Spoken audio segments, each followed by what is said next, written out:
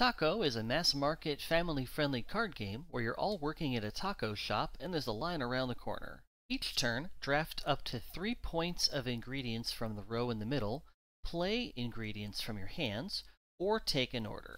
You can choose to substitute ingredients, like this beef for the chicken, to make your orders faster, but each substitution makes the order worth 1 less point.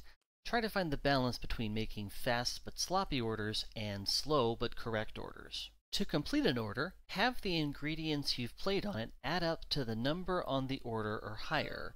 If it's exactly right, you'll get to take another action immediately, and if you've used each ingredient on the card, you'll score a bonus for your accuracy.